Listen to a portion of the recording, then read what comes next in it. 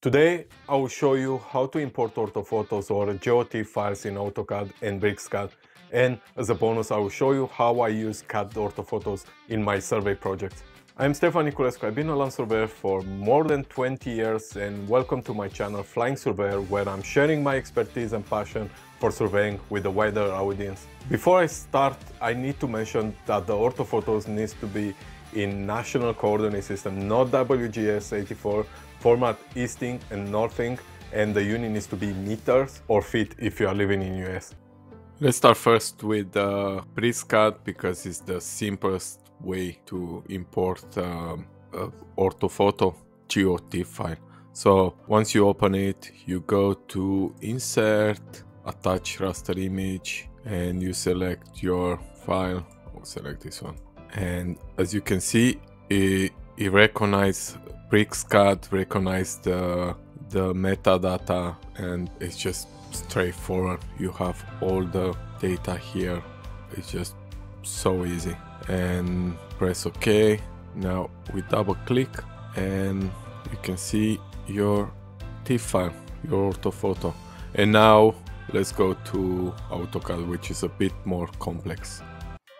Now in AutoCAD, it's a bit more complex. As you can see, in BricsCAD, you had that option even on the light version like I have. So AutoCAD doesn't recognize the metadata from your GeoTIFF. So you're gonna need to install an add-on. So what we're gonna do is go to add-ins.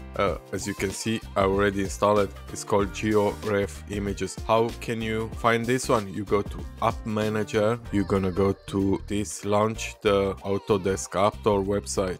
Now you're gonna pop up a window in your browser on the app Autodesk, and we're gonna search here GeoRefImg, as you can see here. Okay, this one is the add-on, the app for your AutoCAD. You press download. I already did that, and I will see you in AutoCAD. Now we're back in AutoCAD. If you go to add-in, you're gonna see here the add-on, the software GeoRefImg. And if you go to App Manager, you're gonna see it here installed, where you can uninstall, update, and close this. But before we continue, you need to know that together with your TIFF image, you're gonna need the TFW file that will give the reference how to align the GeoTIFF to the coordinates. I'm gonna show you how to get the TFW in QGIS.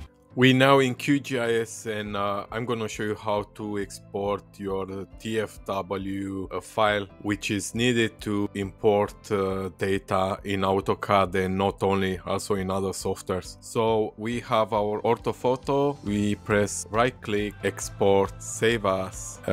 Just press output mode, render image. That's essential for AutoCAD, otherwise you will not recognize your file.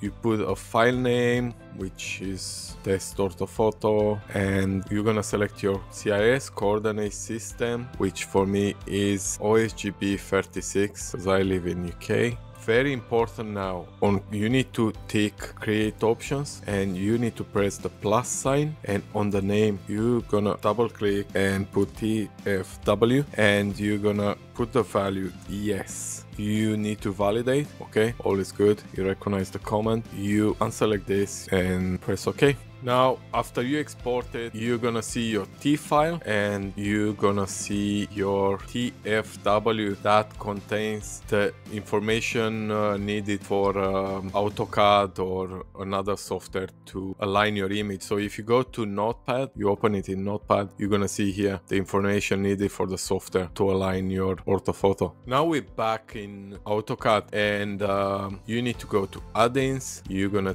need to attach image, browse for your image, okay, and double click. You're gonna see this image. If you press ID, you're gonna see it's now in coordinates. So what you're gonna do is press on this big GeoRefImg, okay, select objects, and what happened is went into coordinates. So if you press on ID again and you press here, that is the coordinates in OS for that point. I recommend to check against your CSV, your survey file, and against also the QGIS, just to make sure everything is alright. And now, how I promised, I will show you how I use orthophotos in CAD. I'm back in BricsCAD. This is what I use daily. And the first thing that I use it for, which is the obvious in my opinion, is to draw 2D maps. Basically, you have this, you're gonna create a new layer. I'm gonna call this one fence, and choose a color, green. Okay, and then you're gonna select it. You're just gonna trace this one, polyline, and just follow the line of the fence for the poster.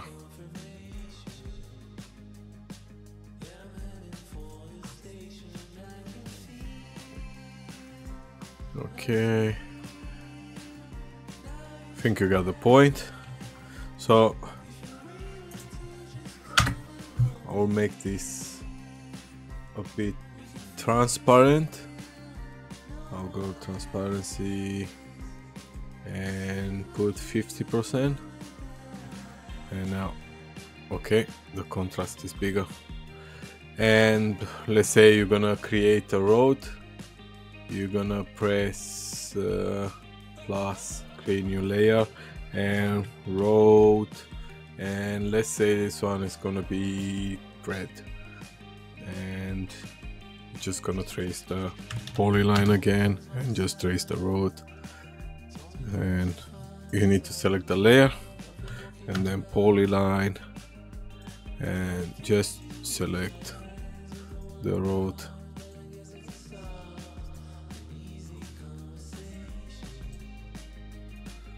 Okay, so you got the point. Second one that I use is as a background for my topographical survey. This topo survey was done classical with the GPS, and usually I give my client a orthophoto, a drone survey, just for background, so he knows exactly what's what. You see, it aligns pretty well in the level. A third thing that I use for orthophotos in CAD is to check the design to see exactly where things are falling. So this is the design for the same, and this is just a very rough design. This was just for tender, and as you see, you want to check exactly where things are going with the road. Probably redesign this one. Yeah, okay, you see the boundary. Another thing that I use it for is actually to check the works, like an as-built after setting out or after execution. So this one is actually a plate. It was a prefab restaurant. It was I think it was a McDonald's, and as you see, I just wanted to check roughly. Just keep in mind this was done with a Mini 2 because it was in a urban area. The precision is probably up to 50 mil, so you need to take in consideration that that was just a rough check. You can see here the curves. You can see exactly how the curves, you see slightly misalignment, but that's no issue. This is another thing that I used the orthophotos in AutoCAD. If you found this video useful, press the like button, subscribe for more videos like this, and I will see you on the next one.